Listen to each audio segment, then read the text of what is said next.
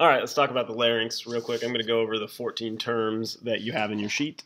Section number D and all those Roman numerals on your packet of pain. All right, so pretty straightforward here. The first couple terms are pretty self-explanatory. The thyroid cartilage here, this is where the thyroid gland sits. Pretty straightforward. You've got the laryngeal prominence sitting right on the top here, also known as the Adam's apple. It's usually very visible in males. The hyoid bone, you guys already know about. It sits right up here. It's really important with the structure and function of the larynx. Right here, you've got a membrane connecting the larynx to the hyoid. And this is called, actually it's the thyroid cartilage specifically to the hyoid bone. So it's called the thyrohyoid membrane right here. And then you also have this ring of cartilage below here, just below these two pieces of muscle, called the cricoid cartilage. And it is connected to the larynx via the cricothyroid ligament. And then below the cricoid cartilage, you just have tracheal rings. And so with the tracheal rings versus the cricoid cartilage, if we rotate this structure around, notice that the tracheal rings don't connect in the back, whereas the cricoid cartilage does. And so remember that the esophagus is actually what's running posterior to all of these structures. And so if you're in a situation where you need to close off the esophagus, pushing on the trachea actually doesn't do it very well because there's a lot of flexibility within the trachealis muscles and this connective tissue that connects the ends of the tracheal rings. But if you look at the back of the cricoid cartilage, it's actually very, very large, and it's a continuous piece of hyaline cartilage, which is relatively stiff. So if you're from the anterior view and you're giving someone mouth to mouth, especially in a drowning situation, you're going to have a high likelihood that they're going to vomit. And one of the ways to prevent that, or at least slow it and feel when it's happening, is actually to apply a little bit of pressure to the cricoid cartilage. That way you can close off the esophagus as best as possible. And it won't work anywhere else besides here. All right, so I think I covered all the terms that you can see from this perspective. Those ones are pretty straightforward. Let's move on to some of the more difficult ones. As we rotate to the back, we have three cartilages that cause a little bit of a problem for students: the arytenoid cartilage, the cuneiform cartilage, and the corniculate cartilage. The arytenoid and the corniculate are coupled together.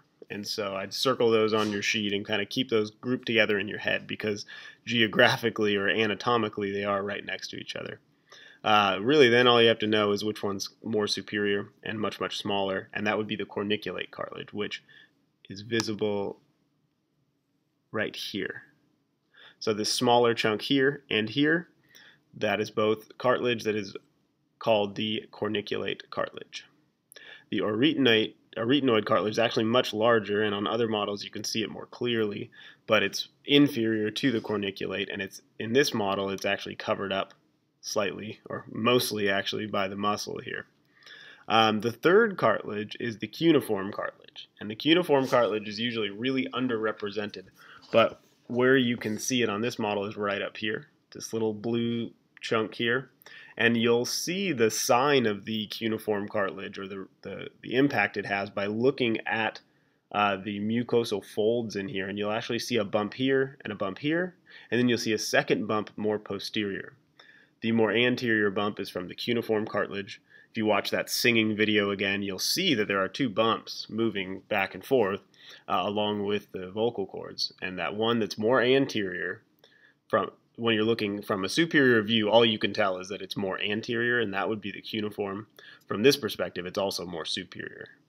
And then the one more posterior, connected to the arytenoid, is the corniculate. So again, cuneiform, corniculate, arytenoid. And let's take another perspective, another look at the arytenoid on a different model. Here's another one. Here you can see it more completely.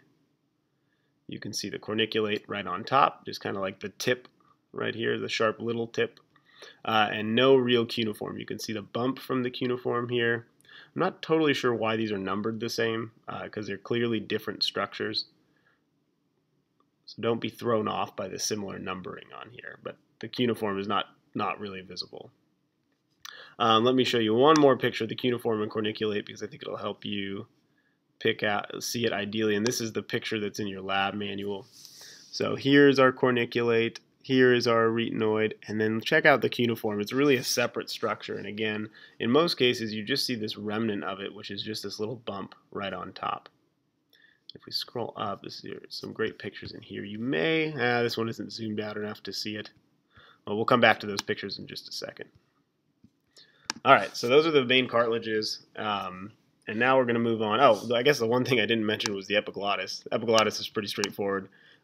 It's poking its head up right here. The epiglottis is made of elastic connective tissue. This structure is really important because it prevents food from coming back down into your upper respiratory and lower respiratory tract. And what actually happens is the entire larynx shifts up when you swallow. If you swallow right now and you feel your larynx, it actually elevates because of the muscles in below your tongue and the ones that are connected to the hyoid, and it actually lifts the larynx, but the epiglottis stays anchored and covers up the larynx itself, and the opening specifically. It doesn't cover the entire larynx, but it prevents food from going down the wrong direction. On this model, they've removed the epithelial tissue, and so you can really see the cartilage structure. This is a really flexible, really elastic structure that when you gulp, this larynx and glottis will elevate into it, and then this will sort of close, kind of like the lid on a trash can, just closing, and then it opens up again when you need to breathe. All right, so the last thing I'm going to talk about is actually from this perspective, because now we're going to take a mid-sagittal section of the entire larynx, and the larynx is the entire structure here. It's a combination of the epiglottis, the laryngeal, the larynx itself, as well as the different folds inside and all of the arytenoid cartilage and corniculate cartilage. And so it's really, the larynx is an entire structure in and of itself. But more specifically, there's a region in here where you're actually doing the sound production and modifying the frequency. And what we saw mostly in the video and in the pictures we just looked at, this area is called the glottis. And the glottis is where you're going to find your true vocal cords, which is number 23, indicated by number 23, but is this ridge right here. And then there's also the false vocal folds, which we talked about briefly in class. And so don't get those confused. They're the false vocal cords and the true vocal cords, also known as the vestibular folds and the vocal folds. And if we take a look at these pictures again from the superior view, you can really see, and it'll kind of remind you, really the big difference is the tissue type. But here the VF is representing the vocal cords.